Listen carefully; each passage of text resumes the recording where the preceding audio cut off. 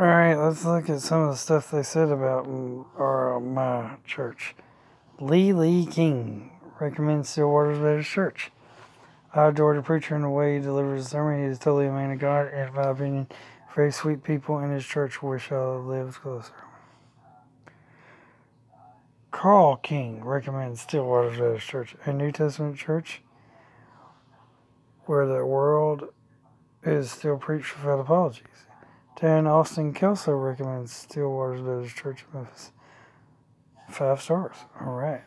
The Ladies' Luncheon Inspiration.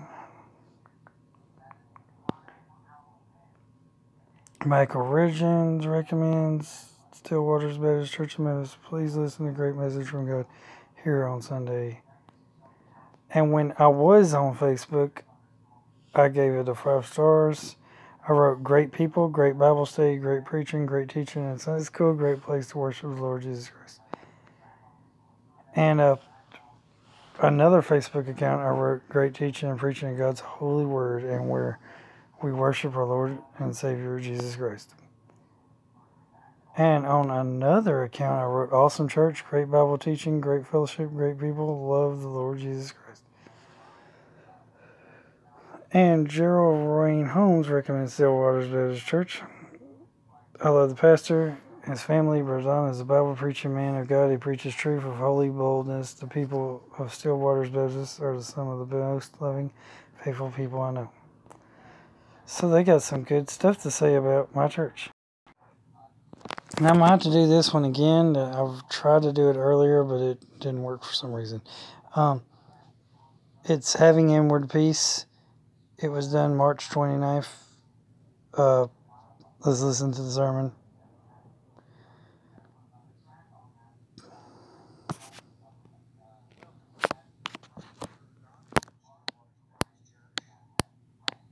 It is a beautiful day here in Memphis. But don't worry.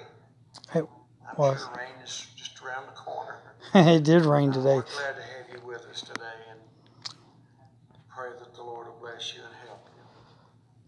We're going to be looking at a concept that just isn't hardly seen in this hour. That is a biblical concept of having inward peace. Our text is found in Philippians chapter 4, verse 4 through 9. The Bible says in Philippians 4:4, rejoice in the Lord always. And again I say rejoice. Let your moderations be known unto all men. The Lord is at hand. Be careful for nothing, but in everything by prayer and supplication with thanksgiving, let your requests be made known unto God. And the peace of God, which passeth all understanding, shall keep your hearts and minds through Christ Jesus. Finally, my brethren, whatsoever things are true, whatsoever things are honest, whatsoever things are just, whatsoever things are pure, whatsoever things are lovely, whatsoever things are of a good report, if there be any virtue, and if there be any praise, think on these things. Think on the good things of Jesus and God in the Bible. Yeah. Good things. Received and heard and seen in me. Do. And the God of peace shall be with you. This passage is Jesus is the Prince of Peace. Written by the Apostle Paul. This man is qualified to write this. In the sense that here's a man that has suffered every possible means of torture, rejection, beatings, but unstoppable in his conviction going on for Jesus. Here's a man that even in the last hours of his life, waiting execution, he said, I'm ready to be offered. There was no hesitation. There was no fear. There was no panic. Paul shows us how we can have inward peace. Now, as we look at this church started, is the first church in Europe started by Paul as a result of Lydia coming to Christ and the Philippian jailer. And there's not very many Jews in this city, so it's predominant Gentiles, Romans. So it wasn't the best case scenario for a Jew, and especially not a Christian Jew. But anyway, this is where it starts from. And in this text, Paul is going to offer us 4 commandments to help us to know how to have inward peace. So let's begin here in verse number 4. It says, rejoice in the Lord always. And again I say, rejoice. Paul gives this commandment twice. Rejoice in the Lord always, and again I say rejoice. Rejoice in the Lord always, and again I say rejoice. Have joy within until you have Jesus within. You need Jesus. Jesus, no Jesus, no joy. Don't misunderstand Paul to mean that we're talking about a feeling or an emotion. We're talking about a believing faith that in Christ Jesus all things are well. To trust Him wholly and fully. To know that whatever's in His hands is in solid position. It's sad that that's not what we see today. Panic, pandemonium, fear, anger, grief. It's just taking the world over. And that's not what we are to be as believers in Christ. Folks, if we're acting like the unsaved, then what difference does it make to be a Christian? So, really, as we look at this, good question.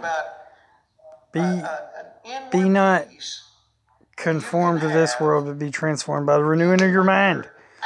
Be separated from the world. Be different. Christians should be different. Having a peace that doesn't seem to match where you are. A confidence in Christ. The word rejoice here has that idea that I'm going to trust Jesus for anything and everything. And in all things, trust Jesus. I have confidence He can handle it. Because He can. See, if your peace or your hope is in anything besides Jesus, it's a false hope. Jesus is the only true hope. Stock market, your bank account.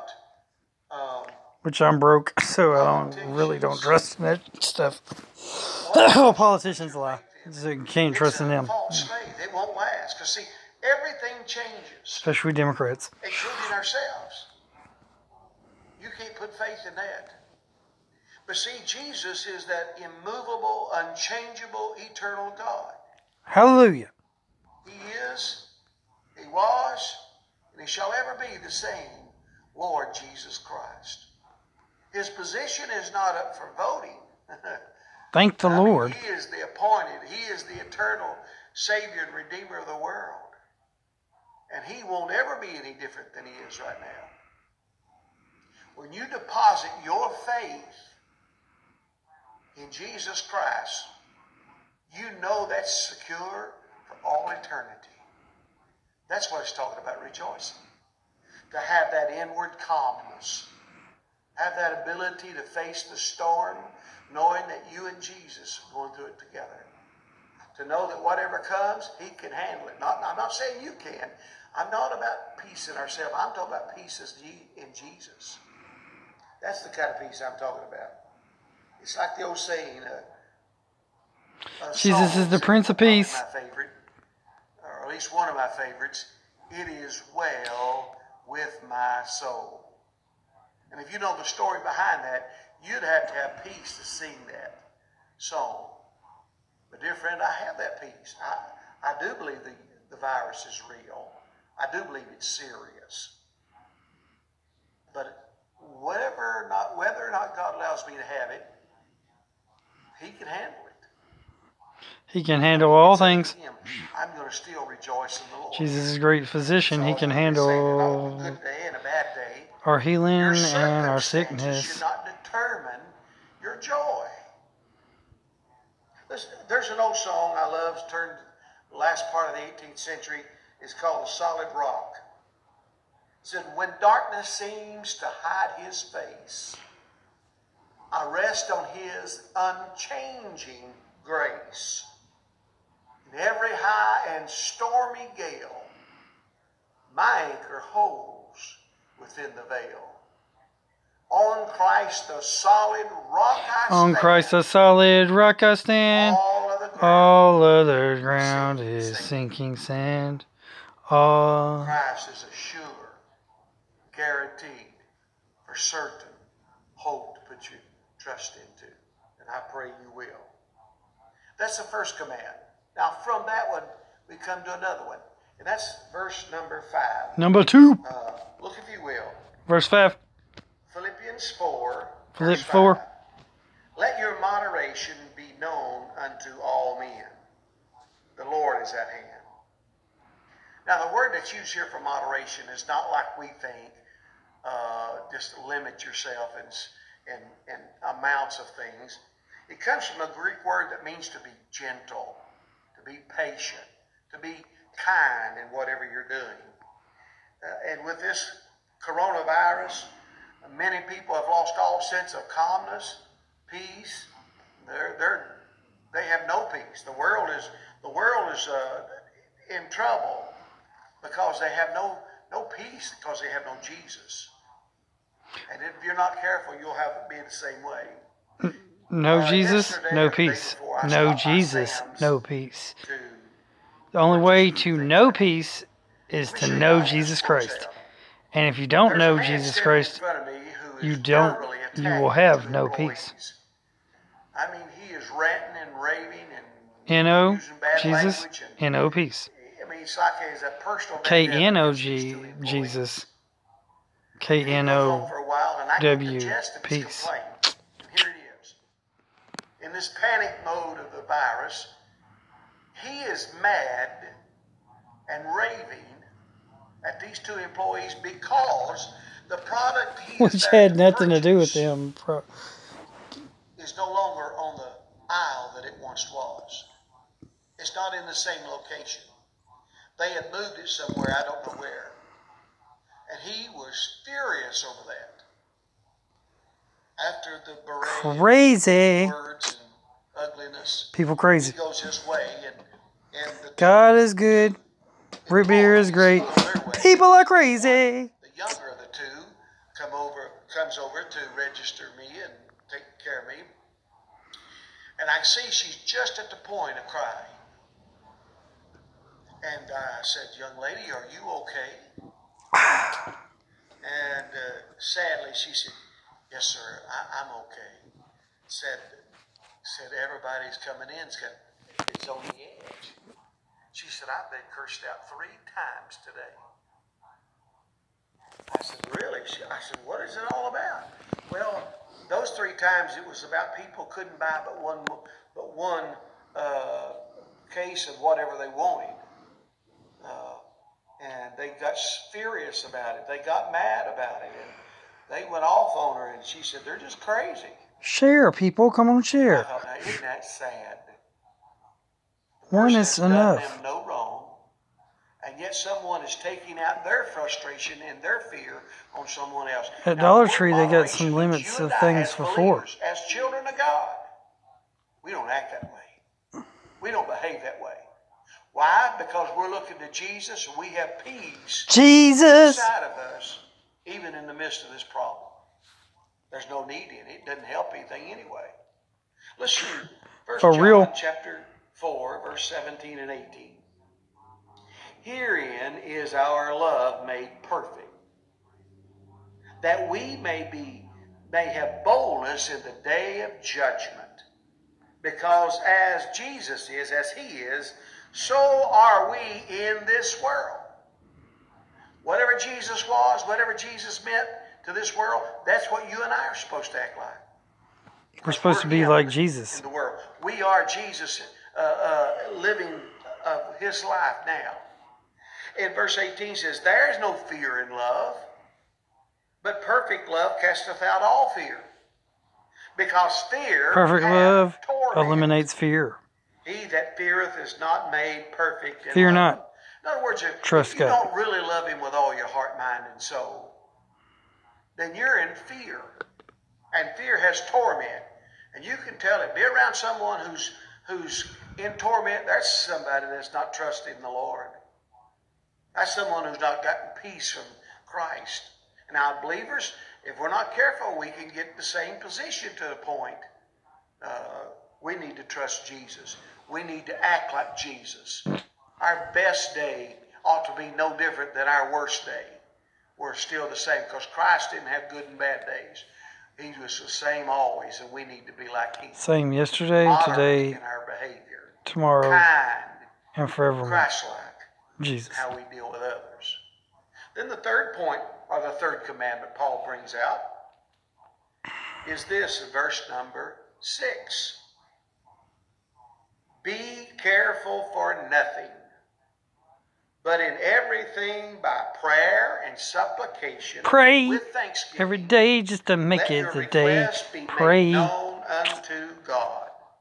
Now, be careful for nothing is the same way as saying don't worry about it. Don't worry. And that's what Be this verse is happy talking about. in Don't Christ. worry about Don't it. worry. In Be Matthew happy 6, verse now in 25 and Jesus. 26, the Bible says, True therefore, happiness is Jesus. Is only can be known through therefore I say Jesus. unto you, take no thought for your life. Now, take no thought is the same way as saying don't worry. Take no thought for your life, what you shall eat, or what you shall drink. God will provide it all. What you shall put on. Is not life more than meat, the body more than raiment? Behold the fowls of the air, for they sow not, neither do they reap, nor gather into barns. Yet your heavenly Father, Storming he it. feedeth them. Now, if God's taking care of them, then here's the question. Are ye not much better than they? Folks, if the birds can still sing without Jesus in the middle of this virus, shouldn't you and I that know Jesus still keep singing? He keeps me singing as the day goes by. Jesus keeps me singing. Sweet Jesus. Worry is nothing but a large bag filled with thoughts of what if, or what am I going to do? That's repeated over and over and over in your mind. The battle of the It mind. dominates your thoughts. It controls you. It's overtaken. Don't let It is filled with Satan negative, have fearful control. thoughts. Let the Bible has control of your brain. Battle of the Paul mind. instructs us, instead of worry, Let pray. God rule your brain.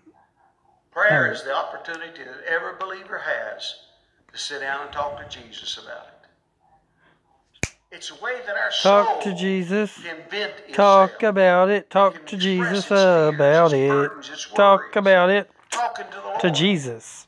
Have you ever had a problem in your heart that bothered you so much you just felt you just got to have somebody to talk to? Dear friend, Jesus is that somebody. You can take it to him, and he'll give you peace with it. See, I Take everything to God in prayer. Whatever my need, whatever my burden is. I mean, God's in big things, but he's also in little things. If I need tires for my car, I pray about it. Yep. I mean, if he knows it all, then I want him to be over all of it. In Matthew 6:33, right down a little bit farther, it says, but seek ye first the kingdom of God and all Seek his ye righteousness. first the kingdom of Then I'll God add all these other and things his to you. righteousness. Seek God, he'll add the others. Then all these things shall be added unto you. Upon myself. But see, in prayer never informs God. God first. He knows everything from eternity. He knows it all. He understands it all. God is the big know-it-all because he God. does know it all. See, it never informs God and it never helps God. Prayer is not for God's benefit. He's complete in and of himself. Prayer is for our benefit. It's for you and this me. is our problem-solving thing. This is what we do when we have trouble and burdens. Because listen, although you may be a Christian, you still have problems. You still have burdens. You have concerns. You have needs. That's fine. Here's how God wants us to deal with them. Paul commands us, pray. Pray. With it. Nothing's too big and nothing's too small. Because why? You're trusting Him for everything. So pray. Trust pray, Him, sure trust Him, only trust Him, trust Jesus. Dear friend, I tell Praise you what, you want to help your worrying situation? Just spend time thanking God for all of His blessings. I mean, the fact that you were born in the United States of America, the fact that you were born to your mom and dad, the fact that you this, that, and that. Dear friend, you won't have time to worry if you'll just spend time thanking God for all of His goodness, all of His mercy. It'll take you all day awesome. just to thank Him. So give Him praise and pray. That's how we for deal all with the our things worries, that He's done for you. Then the last commandment He's going to give us is to think on these things. And He lists 8 things here. I'm not going to read all these to you again. Truth, honest, just, pure, lovely, good report, virtuous, and praiseworthy. Now, this verse recognizes the importance of what we think in relationship to our worry. Do you know that your mind is the playground of the devil? That's why you need to fill it up with the Bible. Fill up your brain with the Bible so that Satan can't some negative thoughts. Isn't that how he did? Get through. As he began to put questions in our mind about God. That's what he wants to do to you. He wants you to look at this virus and throw your hands up in despair. Oh, I'm not going to be able to handle throw your this. hands up and praise the Lord. Don't throw them in despair or hey. Because He's the only one that can. But you're not supposed to be fretting over those things because you're worried about it. Don't worry. You're just thinking over be and happy over and now, over. Jesus. What's going on? What could have been wrong? And it's nothing but fear and bad fear thoughts. Not. It's not producing anything for positive Jesus in your is life. with you. You don't have peace because have reverential fear in the all Lord, these things and thinking not of them fear over in the and over world. and over. Listen, if you quit thinking or fear of the world, you'll quit worrying. I mean, in regards to negative things. Don't think about them all the time. Be positive. He told us 8 things negative. that you and I need to be thinking about. And when we're thinking about these good things, wonderful things, peaceful things, things that come from God, you won't be worrying because it all takes place in your mind. Now, all these things that he lists here, I thought about them and thought I'm just not going to deal with them because time won't allow me to deal all with the different things, but it started saying things and I thought, well, that's hard for us to relate to in this day and time. Truth. The only place you're going to find that's in the Word of God. Amen. Honest. I hate to say this, and I don't mean to be ugly, but that pretty well leaves out the politicians. Just. Well, that pretty well leaves out the court systems of our day and time who cannot see much of justice. Pure, lovely, good report, virtuous, praiseworthy. Dear friend, it's just, there's not much you could put your faith in that's going to last any at all. Stop listening to the news. If I want to give you advice that would help you, while you're thinking on all these good godly things, stop listening to the news all the time. That'll depress anybody. A steady diet of the media would really make anybody worry. Turn it off. I don't watch the news. And I'm very selective in anything in social medias because you can get yourself into a mental mess listening to all that. Now stop talking about the coronavirus. I mean, it is. Be wise. Make good choices. Keep your eyes on Jesus. If that's your joy, if that's your source of security, your eyes upon Jesus. Look full in His wonderful face. While he was looking at Jesus and his eyes fixed to him, he's on top of the water. World but when he stopped and began to look around at his circumstances and his waves and the wind, you begin to sink. Dear friend, if you'll keep your eyes on Jesus, you can stay on top of the water. You don't have to worry. You don't have to be fretful. Listen to this old song. Old school. Soul, are you weary and troubled?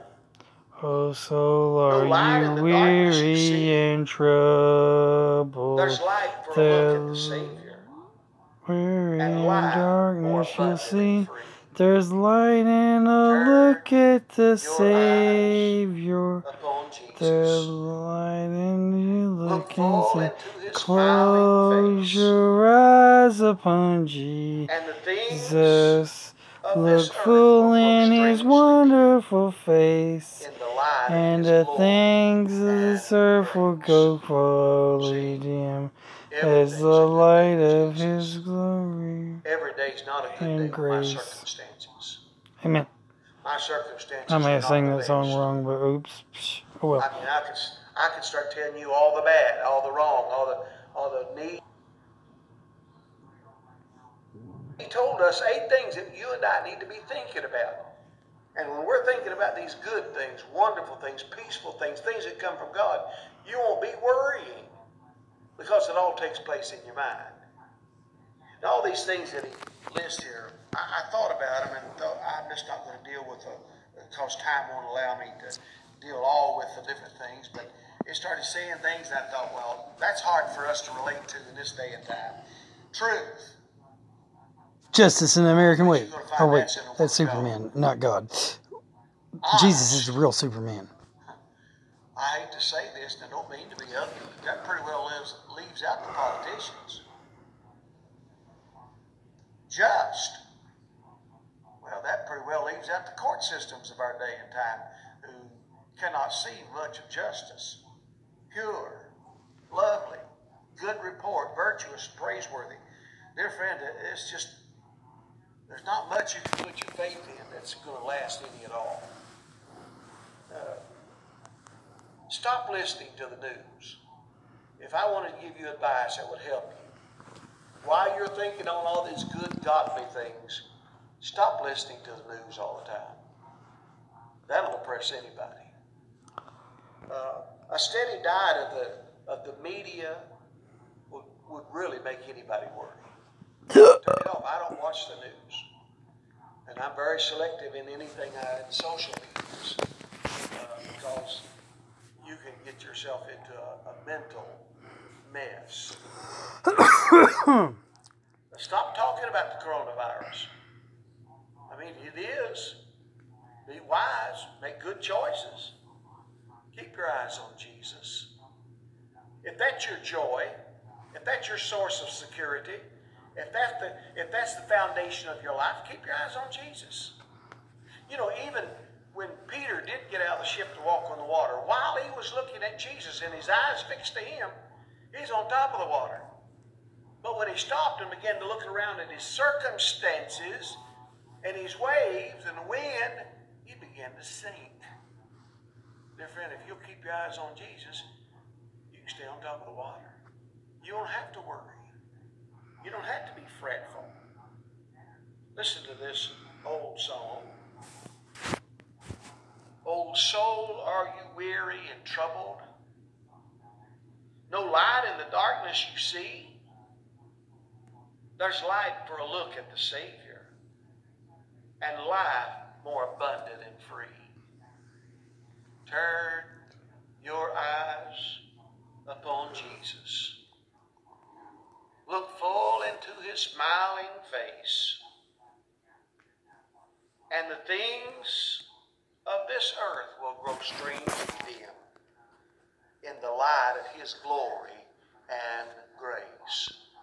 See, every day is a good day with Jesus. Every day with Jesus is sweeter than the day before. My circumstances are not the best. I mean, I could start telling you all the bad, all the wrong, all the needs in my life, all the problems, all the burdens. I could focus if I wanted to on those things, but then if I do, I'll worry. When I start focusing upon my future, it's out of this world. Because Christ has made that kind of difference. So, if you are putting your joy in Jesus alone, you got the joy, joy, joy, joy down in my heart. Where? Down in my heart. Where? Down in my heart with Jesus to stay. if you've turned away from worry,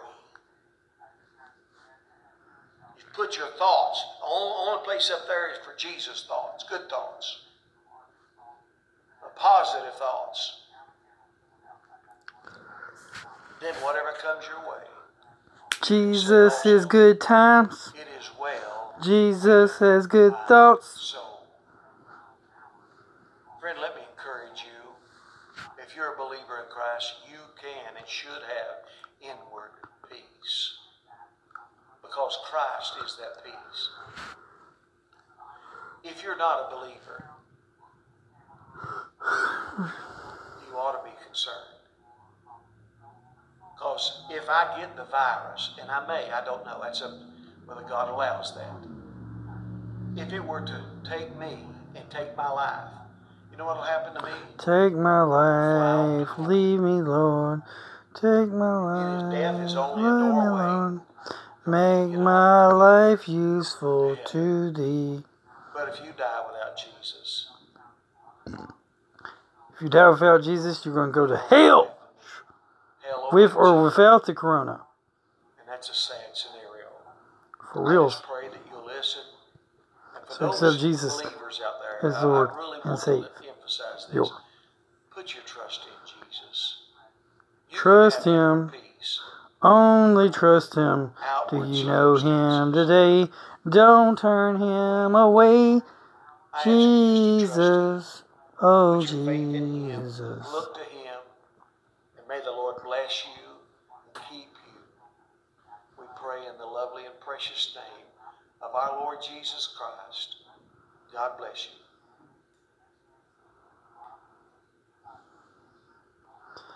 Alright, that was having inward peace. Remember, God is good all the time. All the time, God is good. Jesus loves you. And that was March 29th. I hope you all enjoyed the sermons. And I hope you all have a great, wonderful day.